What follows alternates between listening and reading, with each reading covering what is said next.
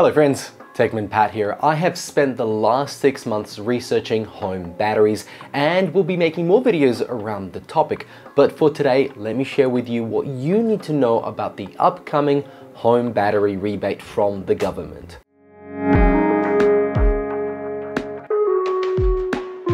First things first, the new federal battery rebate only applies if you already have solar panels on your home.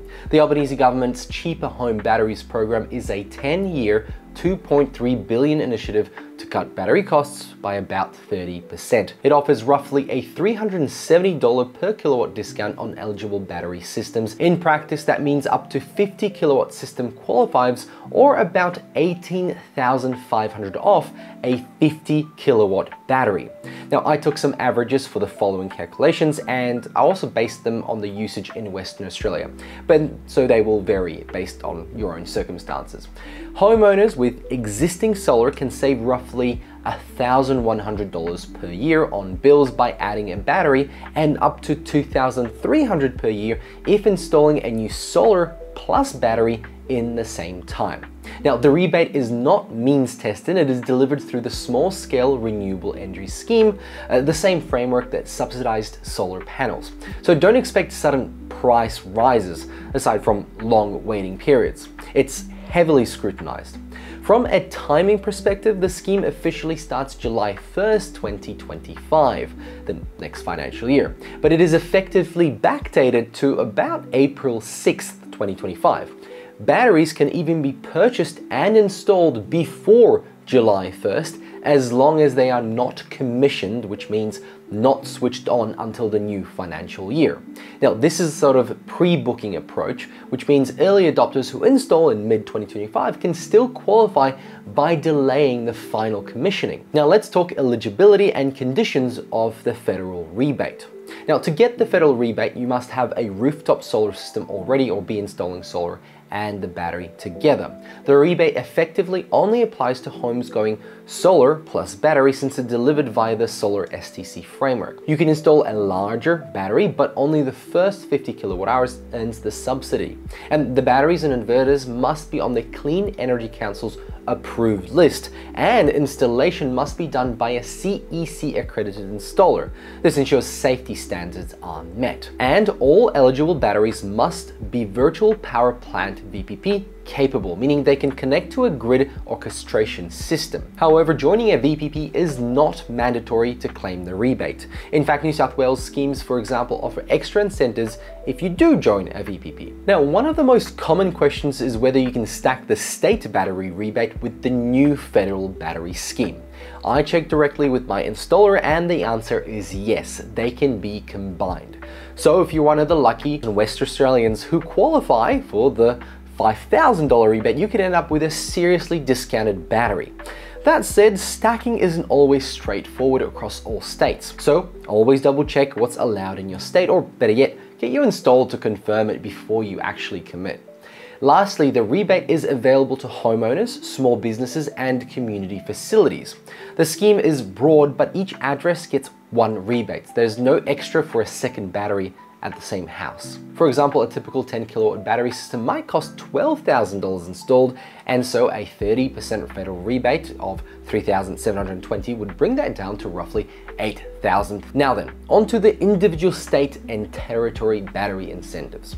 On top of the federal rebate, many states and territories offer their own programs, and eligibility and generosity varies widely. Some are outright grants or discounts, others are interest-free loans. For Victoria, there is no cash rebate, but Victoria's Solar Homes program provides an interest-free loan up to $8,800 for a home battery. To qualify, you must be an owner-occupied or installing a solar system of at least 5 kilowatts. You can apply to the Victorian Solar Panel Rebate, battery loan, and hot water remit simultaneously. In practice, the loan simply covers parts of your battery cost, repaid over 4 years, and this loan can stack with the federal rebate. You can use the federal 30% off and borrow the rest interest-free. In New South Wales, from the 1st of November 2024, the Peak Demand Reduction Scheme offers discounts on battery costs for homes with existing solar, and accredited installers apply the rebate directly to their quotes. Typical discounts are $1,600 to $2,400 off a new battery installation, which again is size dependent. In addition, New South Wales offers $250 to $400 per battery for connecting it to the government VPP. Now this VPP bonus can be claimed twice per household, 3 years apart. Queensland's battery booster program has ended. It was capped at 2,000 rebates, $3,000 to $4,000 each, and closed in May 2024. There is currently no state battery rebate active, only the federal one for now. South Australia's previous home battery scheme is now closed to new applicants. In effect, South Australia has no statewide battery subsidy right now.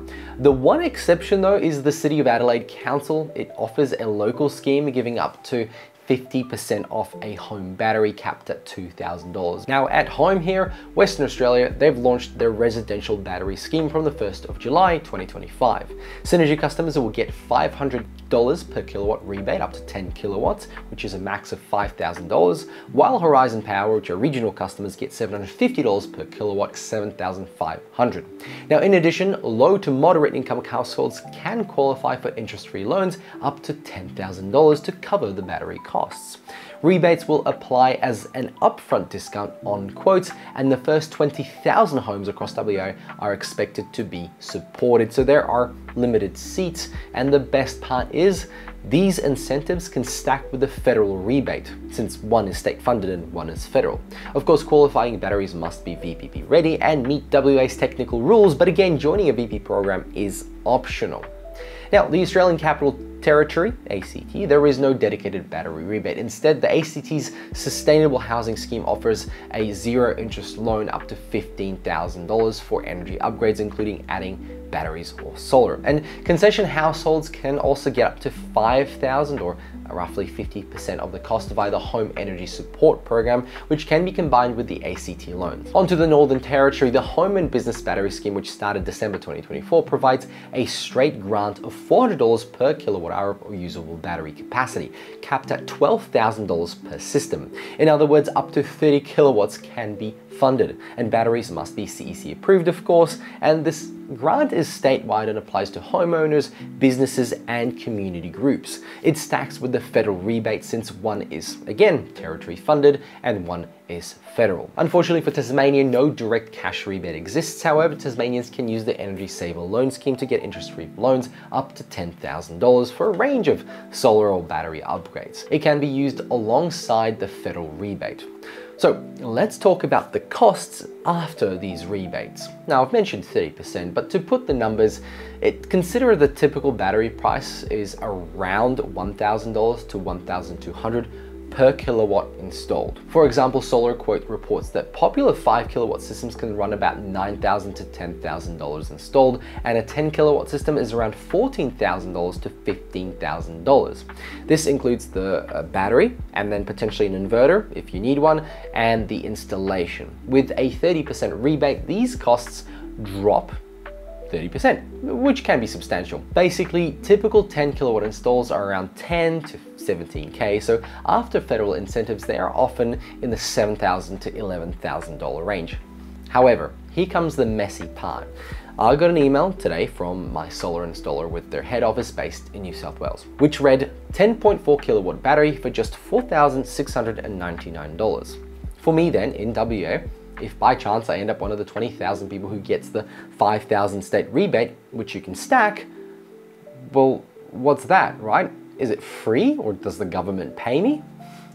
I also got a quote earlier this year before any incentives, and they quoted $7,099 for a 10 kilowatt plus hybrid inverter on a single phase. Then I also got another quote for a 13.5 kilowatt Tesla Powerwall 3 and Gateway, which totals to $15,490. And that's with no rebates. Now, I've mentioned all these words. It's very messy and it's very confusing because A, installers, they're a bit tricky. They don't tell you what type of battery when they send out these mass emails. Do you get blackout protection? Is it single phase or 3-phase? What brand of battery, which leads into its potential lifespan and quality and performance and so on? What kind of features do they come in? Do they have an app? Do you need to be continuously connected to the internet? There's a lot there. The installers just say the kilowatt and then the price, which is, to be honest, I get it. Most people only care about that. So to that end, make sure to subscribe. I will do a follow-up video on what to look out for when buying a battery for your home. Not necessarily specifically which batteries to choose, but specifically what to look out for and what's the simplest thing you can get for your home at the best price. And lastly, some caveats and considerations. While the rebates are generous, there are some important fine print details to be aware of.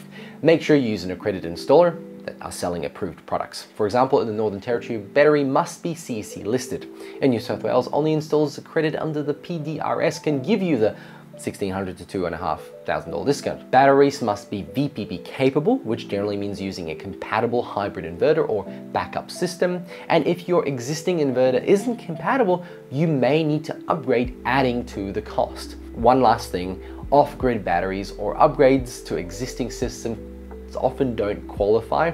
For example, New South Wales explicitly says an already installed battery isn't eligible for the PDRS rebate, and the federal rules are more flexible, but if you already have a small battery, you may only get the rebate on the added capacity. So do keep that in mind. And make sure to keep a track of all your paperwork. Some federal rebates will be claimed via the STC through the retailer and of course the installer, but some might require some paperwork to be sent to receive the rebate. In short, do your research, get multiple quotes, ensure your battery system and inverter is on the approved list, and book installers early if you want to. And useful approach is to confirm with your installer that they can apply both the federal rebate and any state incentives together. Just make sure you ask. If you don't ask, you might not get and then be upset later on. Well, I hope this has given you a clear picture of Australia's battery rebate landscape. Batteries are now significantly cheaper, and every detail matters. I have already done my quotes, I've chosen my installer, and in a future video we will install a 20 kilowatt battery system at my home, then track its performance and payback based on these new rebates. I'll show exactly how the incentives flow through and how quickly the system actually starts saving me money. I will share one number with you though. According to my Excel spreadsheet, I will have an annual savings of $2,600. Will that come true? Will I be able to pay off this system in a couple of years? Well, subscribe and stay tuned for that deeper dive. Until then, happy battery hunting, thanks for watching, and I'll catch you all in another one. Bye!